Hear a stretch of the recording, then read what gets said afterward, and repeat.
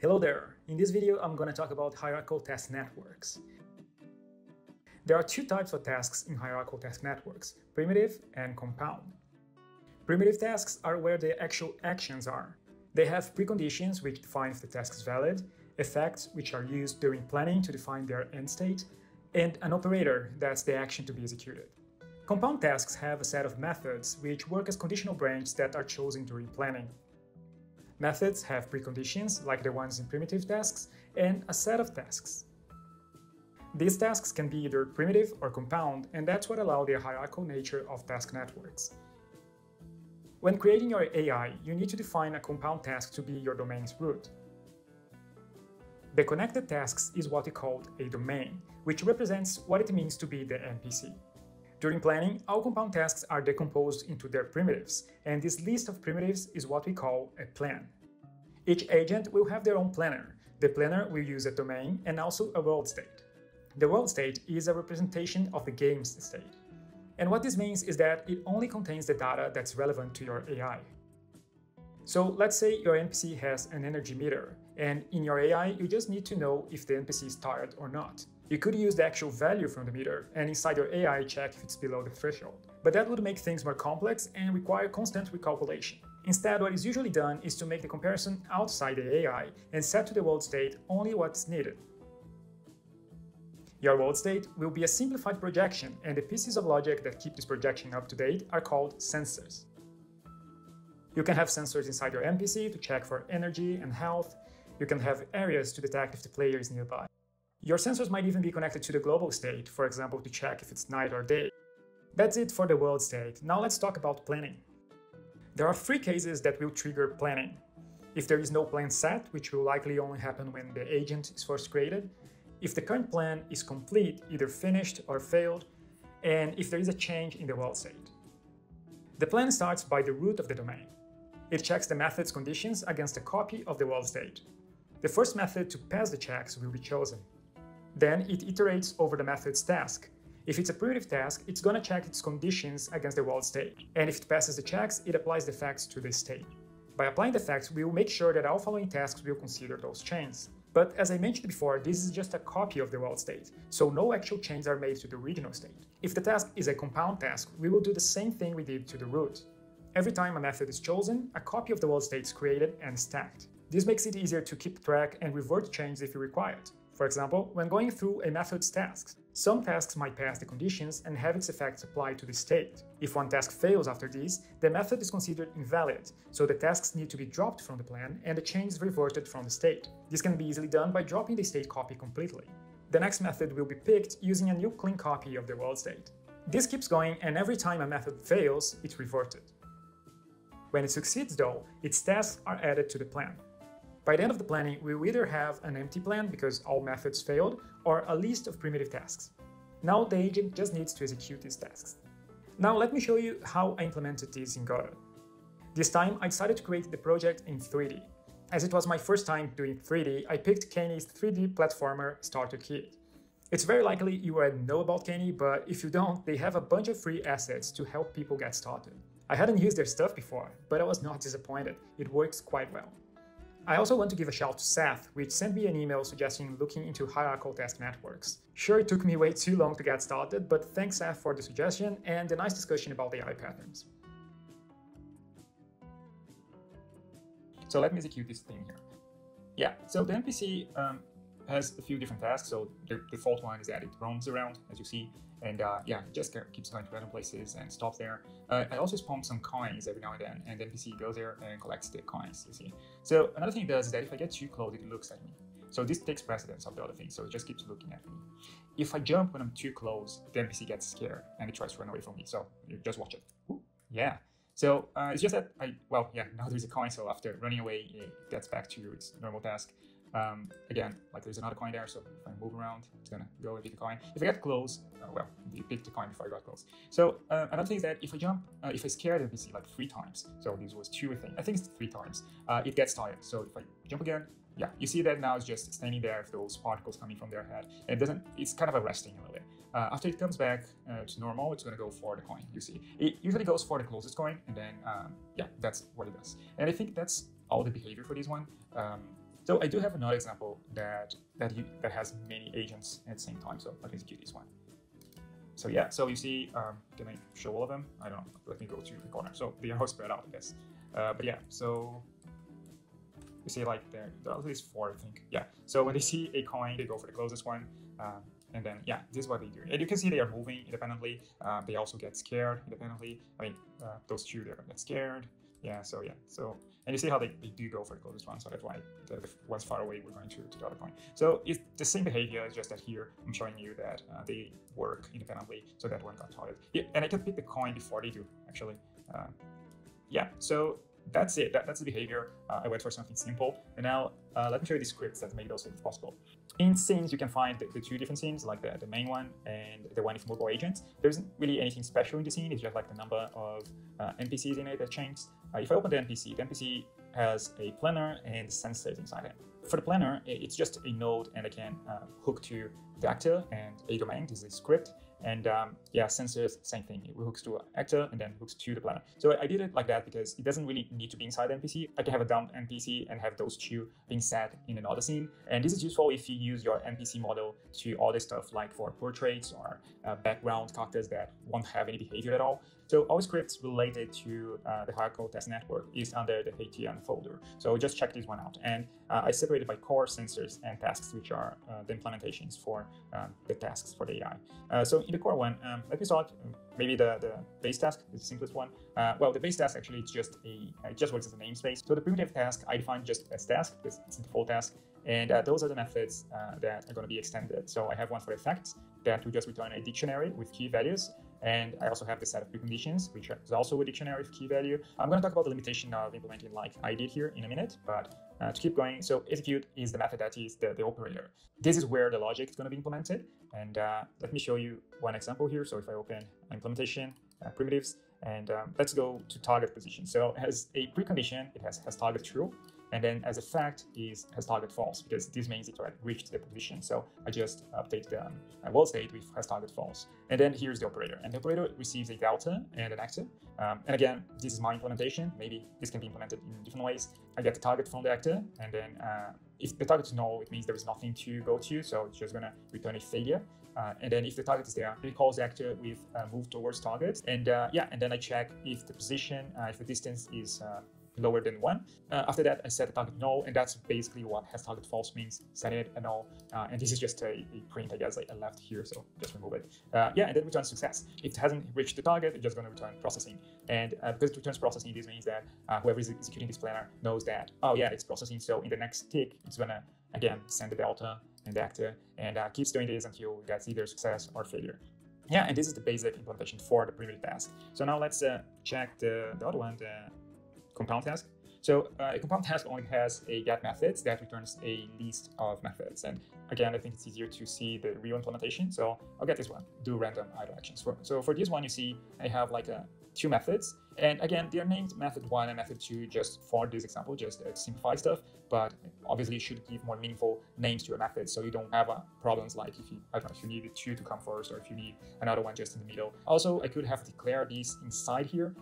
But yeah, these are all design decisions that are not tied to the implementation. So this can be changed.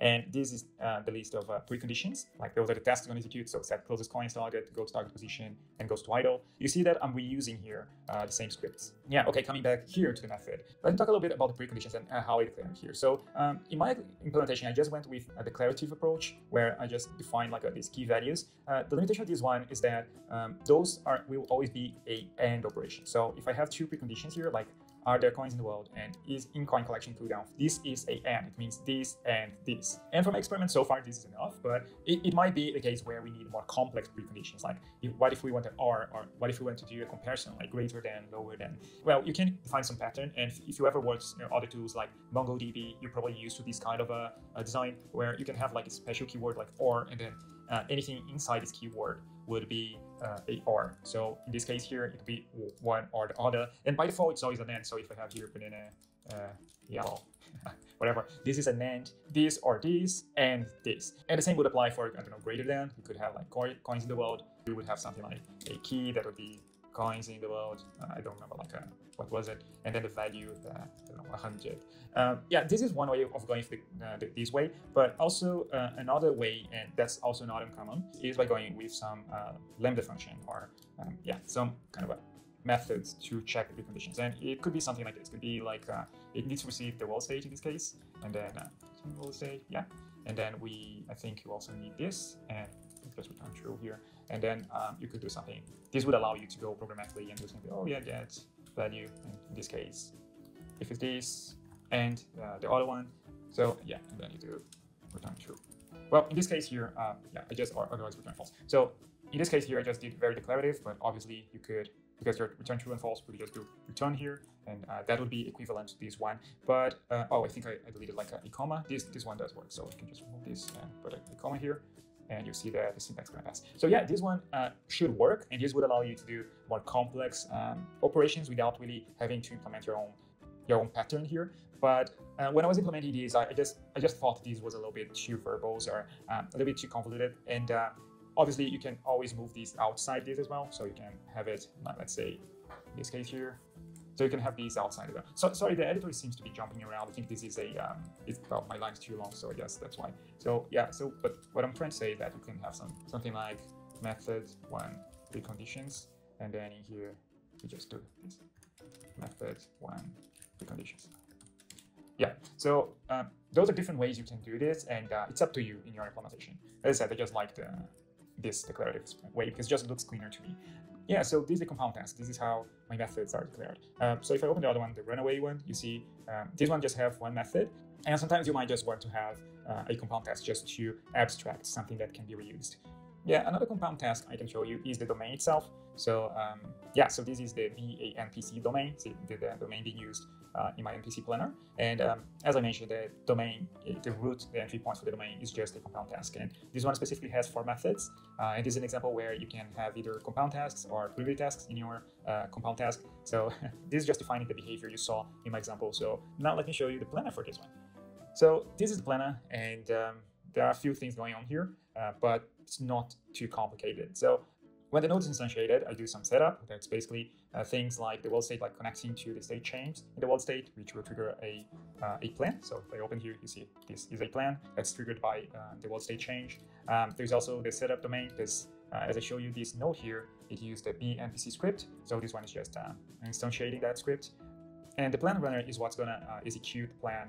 I initialize it with the same world state as the planner and the same actor as well. And then I'm also listening to the plan finished signal, because this is what is the cue for the planner to execute the plan again. So if I go to this callback, you see it also triggers a planning. And yeah, as I mentioned, there are 3 cases where the plan is recalculated: when the state changes, when the plan is finished, but also when there is no plan set. And in my case, this is only true when I'm first creating the NPC.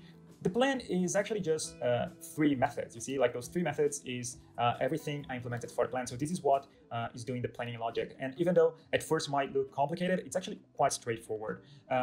Starting with the plan, like the entry point, planning. The first thing I do is initializing the working state. And if I go to this method here, you'll see it's just like initializing this stack. Like I was talking about how we keep doing copies of the world state. So this is how I do it. So I have one thing to initialize the stack. I have this one that gets the latest thing in that stack, and this one is to save a new copy to the stack, and this one is to remove the latest copy from the stack. And well, this could be in its own script, I guess, but so I just kept it here because it's simple enough. Coming back to the plan, so the root is just a compound task, so I'm calling the method to decompose a compound task. That's going to get the list of primitive tasks in that compound task. So if I open this one here, I get the list of methods, I get the current working state, and then I iterate over the methods, checking the conditions. So checking conditions is pretty much what the primitive task was doing, where I just compare the conditions against the world state. This is the place you would have to change if you were to implement the extra comparison logic, like or greater than. Going with the flow, if the method passes the checks, we save the current working state. So this is just, again, pushing to the array of the state stack. And then I do a decompose task, because remember, a compound task might have either a primitive or a compound task, so I also need to make sure all those tasks are primitive. So in the decompose tasks, I'm creating an array of decomposed tasks that basically it's supposed to be the list of primitive tasks, and then I also get the current state, and then I go through the tasks. So let me first talk about the primitive task. I check if it's available. This is the thing that checks the preconditions against the world state. If it passes the check, I apply this effect to the world state. and then I add the task to the decomposed list of tasks. And I keep going. So every time it finds a primitive task, it's going to add to this list of decomposed tasks. Well, if it finds a compound task, then it calls the decomposed compound task again. So this is basically recursion. So it's going to call the same method that was called for the root here. It's going to go through the methods. It's going to duplicate the world state if required, and then decompose its own tasks. So in case of the decomposed task here, that's calling the decomposed compound task. If it's 0, if there are no tasks, I just return an empty array. Otherwise, it appends the task from the compound task to the decomposed task array. This will make sure that by the end of this execution here, all the inner compound tasks were decomposed and added to this array. Eventually, it's going to run out of tasks. When that happens, it returns the decomposed tasks array that will have all the primitive tasks in that method. So when it returns the list here, this one is checking if the list is 0, because if it's 0, it means that none of the primitive tasks pass the check. So it's going to restore to the previous state, and continue is just a keyword to go to the next loop in the for. So yeah, it's going to keep doing this. It's going to check the next method and until it gets a method that returns a task. So if the method returns the task, it just return the decomposed task that came from here. Once it finishes the execution, it's going to go all the way back to the plan. If the plan has tasks in it, these are just sprints for my own debugging, but I just set the new plan to the plan runner. Right, and that's the planning step, that's it. The plan runner, let me show you the plan runner now. In the plan runner, you see I do this process here. The process is just making sure that there are tasks available. If there are tasks, it executes the current task. And again, I have this list of tasks. I call execute, which is the operator in that task, passing the delta and exo, and then I get the result back. If it's processing, it doesn't do anything, just keeps going. The next tick is going to go through the same task. If it's a failure, I finish the plan. And finishing the plan is basically cleaning all the tasks and then just emitting the signal that the plan was finished. If it's a success, then do a new task. It basically removes the current task from the plan, from the array of tasks. If the plan is empty, it means that it's finished, so it's going to notify. If it's not, it's going to keep going. And remember I said that the tasks are checked if they're still available, because sometimes like a plan, it might be a long plan, and it might take a long time until it reaches like a task. So maybe there are conditions that are not met anymore. So just making sure that this plan is still valid. And then it keeps going. It's like executing the current task, then it's just basically calling the operator.